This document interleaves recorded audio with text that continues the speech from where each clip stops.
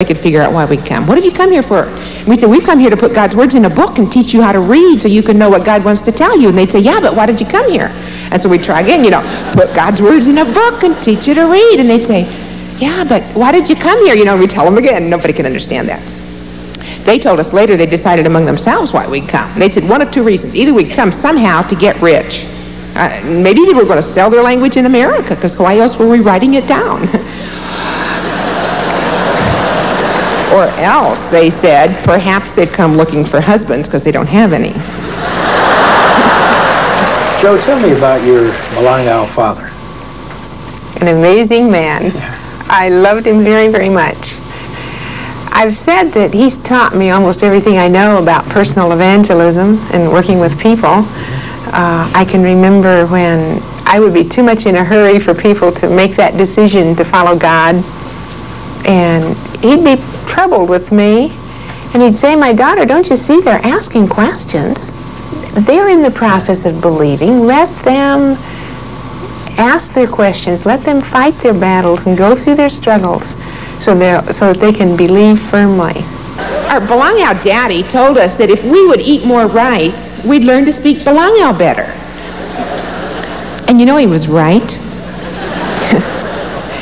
Ann and I would go down through our little village. It was on terraces just like everything else in our world.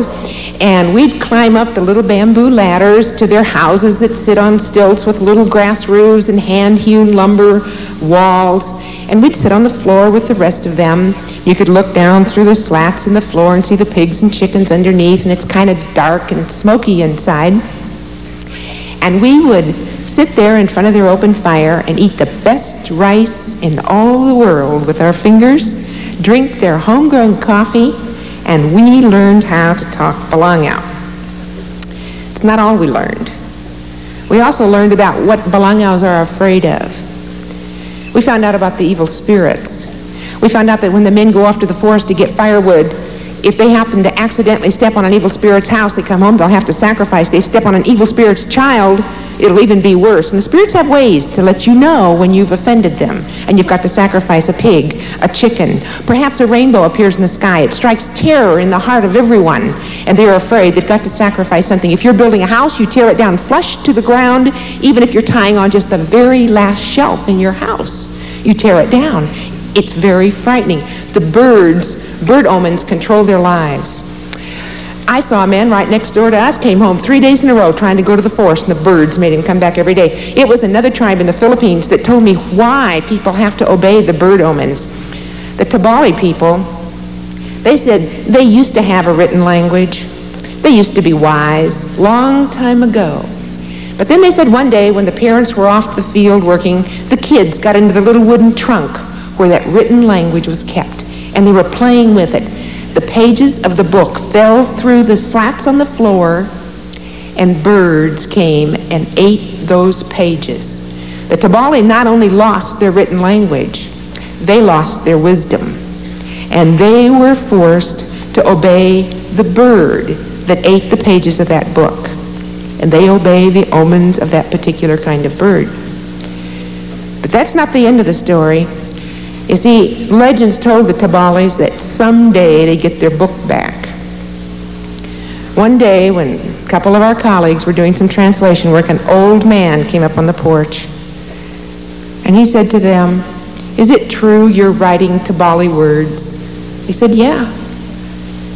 "Are you the ones that are bringing us back our book?" They said, "Yes. 5 years ago, the Tabali got their completed book. In that tribe of over 80,000 people, there's 150 churches.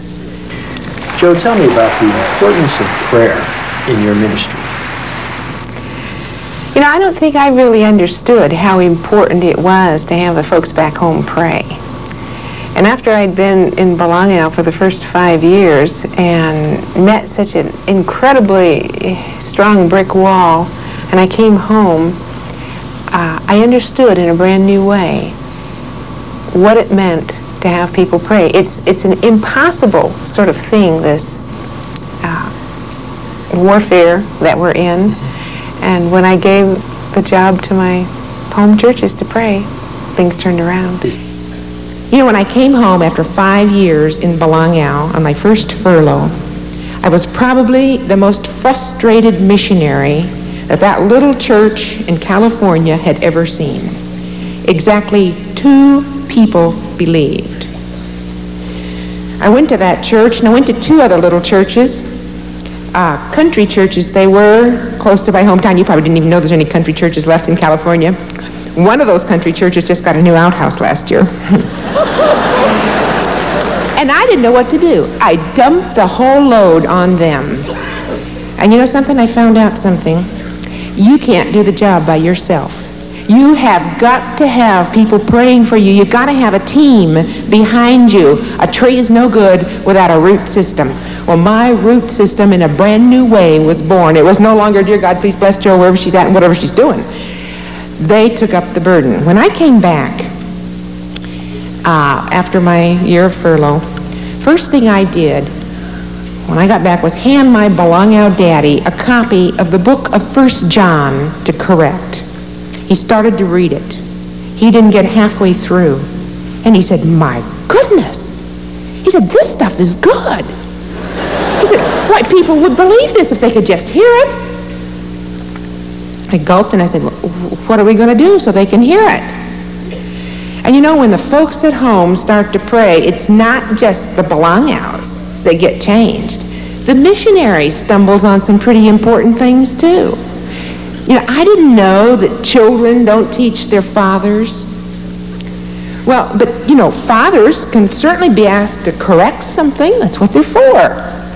And fathers, when you have a problem, they're the ones you go to. I said, what are we going to do so they can hear it? He went out, didn't say anything to me because fathers don't have to report to their children. A few days later, came back in and he had a whole crowd of people. They sat down and he says, here we are, teach us. For the first time in 6 years, I had the floor. Teach you what? He had been thumbing through a New Testament I had sitting on my table. You know what's on page 1 of a New Testament? He says, you mean this thing's got a genealogy in it? We have 3 words for genealogy, mind you, in case you didn't think that was important. I said, oh yeah, just skip that and you can get to the good stuff. He says, you mean this is true? And they wanted to know, where did people come from? Well, then where did sin come from? Well, how about Satan? Where did he come from? And they started asking questions. They asked floods of questions. All day long they'd ask questions. And it went for week after week. And pretty soon they were asking, now what is that you tell God when you want to become one of his children? And I'd give him a little prayer to pray. Never will forget, one guy goes down right on the spot and he prays. He comes up and he says, is it okay if we tell this to other people?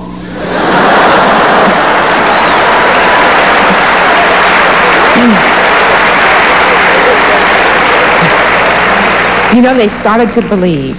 The Balangao started to believe by the dozens. But you know, this created all kinds of trouble with the evil spirits. It began to be that so when a person said he wanted to believe, his whole life would fall apart until he would sacrifice. And this got to be the point where I thought I couldn't take it any longer, until the day when we saw before our very eyes a knockdown, drag-out power confrontation between God and the evil spirits, and 2 women the spirits tried to kill, so they wanted to believe they could not kill, and then people came by the 50s, by the hundreds, to find out who is this God who has more power than the evil spirits, and a church was born in Balangao.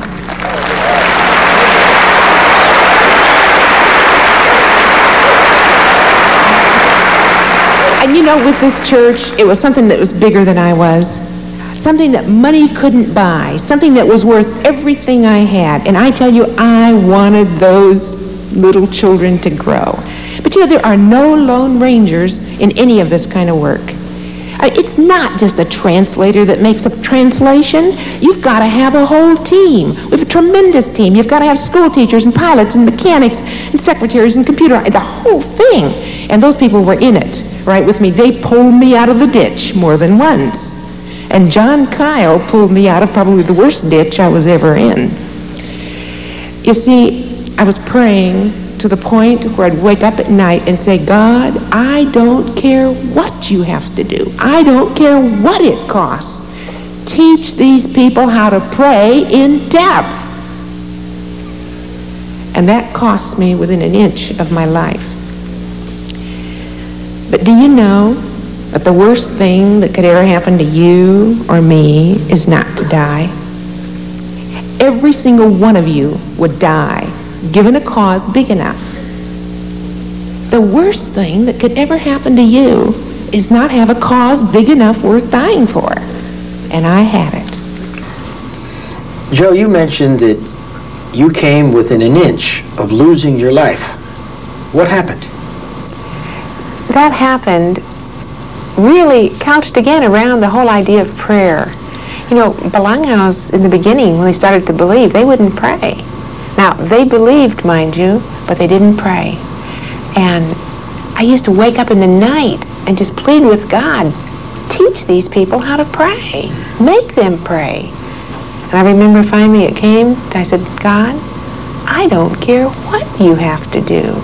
Make these people pray.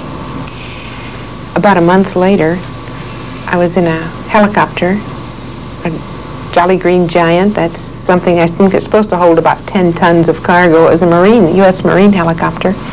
And we were taking in cargo to build a hospital in Balangao. And I was riding along with my Balangao brother and the doctor. And just as before we were going to land, the helicopter crashed, tipped over, dumped all the tons of cargo on top of us. And when we woke up, underneath, all the cargo was pinned in upside down, caught on fire. When the Balangaos found out we were inside, they somehow put the fire out. And after half an hour or so, we were able to start digging us out.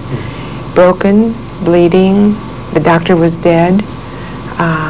My brother was protected sort of between the two of us. And that night was maybe the longest night of my life and the most painful, but in some senses almost the most exciting. Because Balangaos, they sewed up my heads and tried to poke the bones back a little bit as best they could and washed me off, poured water in my eyes all night long that had blown up into two great bug-eyed things, and all night long gathered around and prayed, one after another until daybreak.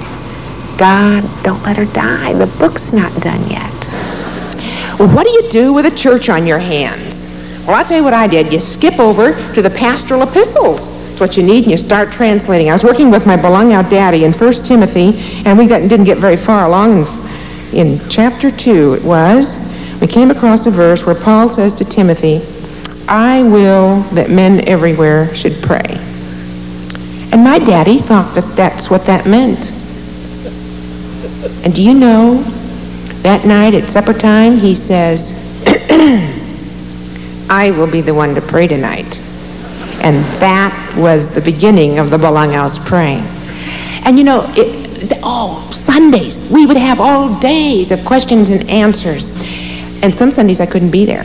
I'd argue, I'd plead, I'd beg the men. I said, you guys, I will help you, and you be the ones to lead the Bible studies. They would not. Keep translating into Timothy. Came across a verse where Paul says to Timothy, Timothy, I don't allow women to teach men. My daddy didn't miss a breath. We just kept going. At the end of the day, he says, now what is that we're going to study on Sunday? I suppose he was curious. He didn't tell me what he had in mind, because fathers don't report to their children. I told him. Sunday morning, he stood up. He says, my daughter here knows more about this than I do. But we found in the Bible where it says that women aren't supposed to teach men, so I guess I have to be the one. And that was the end of my career. Your Balangao father is now with the Lord, is that right? Yes, with the Lord. You must have felt a tremendous loss when he went to be with the Lord. I think it was when I found out how he died that I was able to give him to God. And that was, he had suddenly died. It was very sudden. He lasted through the night, and finally he called his wife about 2:30 in the morning and said, sit me up. And he looked up and he said, Lord Jesus, it's enough now, you can take me.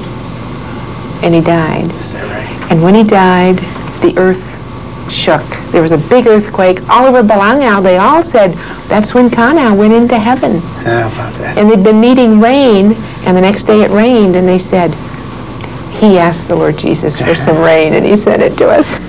Well, listen, even I was getting smart. I knew that the thing you needed to do as soon as you get this stuff translated is you need to get it out into their hands. And so I, who hate to type, started out